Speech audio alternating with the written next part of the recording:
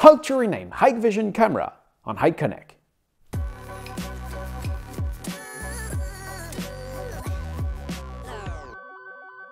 Reach the Hik-Connect application on your phone or tablet. Swipe your finger to the left. This will reveal the gear we are looking for. Press on it. The first line on top, which is actually the model number of the camera, is the name of the camera. Press the pen on the upper right corner. Replace the text in the alias by your camera name.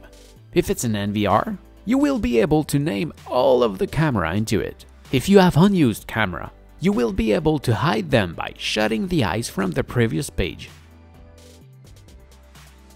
So this is it. Thank you for watching. I hope it helps. If yes, please make a thumbs up. If you have any question, please ask in the comment below. I may simply answer you or even maybe make a video just for you. So don't forget to subscribe, and what you do see back there is from my main channel, so please come take a look at this right there. Thank you for watching again. See ya!